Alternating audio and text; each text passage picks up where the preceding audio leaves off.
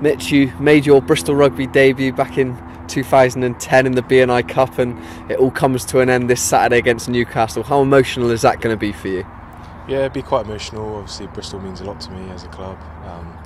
Hopefully, I can keep the tears in until after the game. But you know, we're all looking forward to it. All the team's looking forward to it, and we look forward to getting off on a high. So, how important is it for you personally to end that final game in a Bristol shirt with a good performance and with a good team performance and a victory?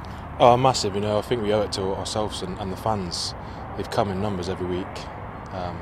They're there supporting us, so I think we owe it to them more than anything to try and get the win and try and obviously finish on a high. But we know how hard Newcastle's going to be. We need to respect them, and it was a close match up there when we played them before. So we know they're going to come down with some real class, but we're ready for it. We've never given up, even the confirmed relegation a couple of weeks ago. You know, we've never given up as a team. We've always tried fighting for each other, and you know, you could tell from the back end of the performances where we haven't given up, and we put in the performances right to the 80th minute.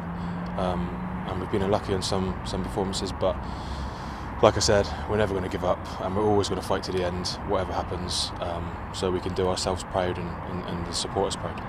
You're someone who's flourished in the Premiership this season. What have you taken from your experience this season? It's been tough, obviously, but you know, as being a young player, I've learned so much from the players I've played with, from the players I've played against, how people conduct themselves. So I'm just going to absorb all that and hopefully take that into the next couple of years.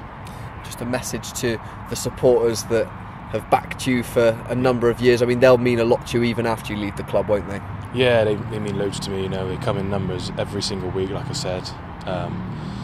Sometimes more than actual home support. So they're so loud on the pitch, off the pitch. They love their cider, which is brilliant for me. But you know, they're brilliant. They're absolutely brilliant. We owe it all to them. And 7 years on, after coming through the academy, you're no longer running away from me and Tommy with the camera. You're media savvy these days, mate. Yeah. This is a future for you. Yeah, you know, I try to hide as much as I can. You know, I've got a face for radio. So.